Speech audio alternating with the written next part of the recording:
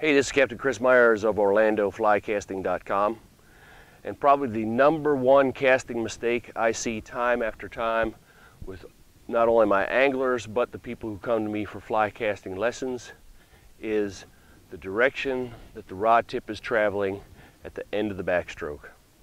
Now, we all know if we follow the 5 rules of fly casting, one of the most important rules is that for tight candy cane shaped loops, the rod tip must travel in a straight line. It does not matter whether that straight line goes high to low, whether it goes completely sideways, whether it goes low to high, but as that tip travels back and forth, it must travel a straight line in order to maintain those loops. The more and more I deviate from that straight line, the bigger and larger and more open those loops get. And the common mistake I see is people bring the rod up. They break their wrist at the end and the rod tip stops going down. The rod tip stops going down, the line goes down with it. Now my only straight line path from down here is up there. But very few people are casting way up here in the sky. They want to get it down to the fish. So on the following stroke, the rod tip comes up around in a circle and opens up the loop. So to show you what that looks like, here is an example of a loop that goes up in the back, the rod tip stops going up, it goes out and slightly down in the front, follow through. Loop goes up, out, out. As that rod tip was stopping, traveling up, it stopped traveling up. There was no downward motion to it.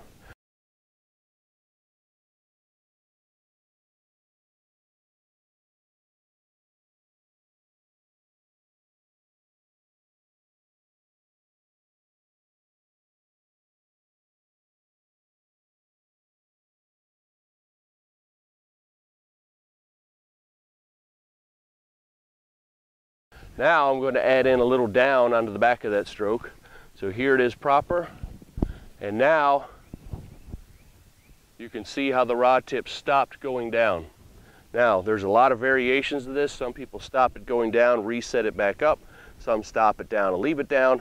But as long as that rod tip is going down in the back and down in the front, there's no way I can get any kind of loop going. This is what I have. I'm just kind of waving line back and forth. The slightest little breeze will cause that to fall apart, and most of the time, even without a breeze, it doesn't lay out straight like you would like it.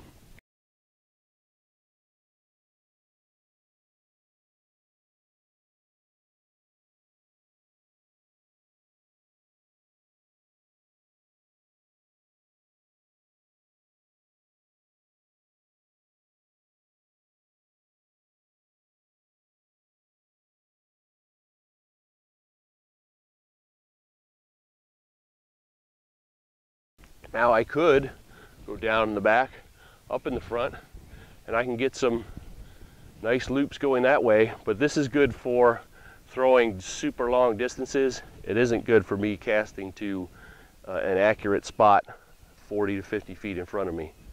So if you notice that your loop isn't formed like you like it, take a good look at your back cast, and very few people are even looking at their back cast.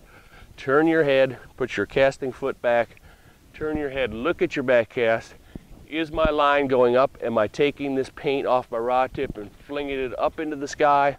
Or am I taking my paint and flinging it down into the ground somewhere out behind me? If your line is going down in the back, there's only 2 ways it got there. Either you made a good cast and you just stopped and let it sink down from gravity, or you told it to go down there by breaking your wrist. If I check this angle right here, if I started like this and I end up like that, that's exactly how it's getting there for me bending my wrist. So if your line's going down in the back, you're having problems hit the water, next thing you know, you'll be fly casting up here so that you're not hitting the water. It's still a bad cast, it's just higher up in the air. Take a really good look at your back cast, make sure it's stopping going up and not down towards the water. Once you stop that back cast up, your forward cast out and towards the target, your cast will improve dramatically.